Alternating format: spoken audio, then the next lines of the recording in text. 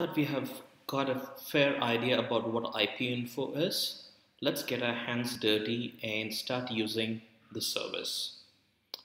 IPInfo comes with a free tier, and actually the free tier is very useful, and the amount of information that the service is providing for a unpaid user is amazing.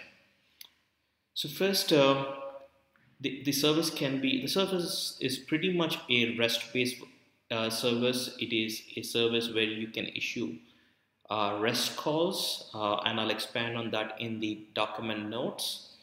Uh, the data that's provided by the service can be accessed using REST calls, which is extremely popular nowadays. It uses primarily JSON as a data transport format.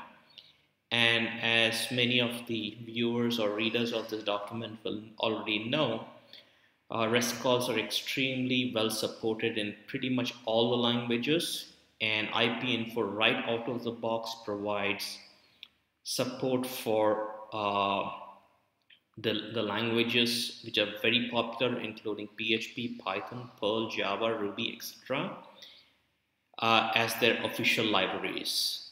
A quick search on GitHub also provides access to IPInfo using a variety of other languages, and given the nature of the setup, they are very reliable and pretty accessible.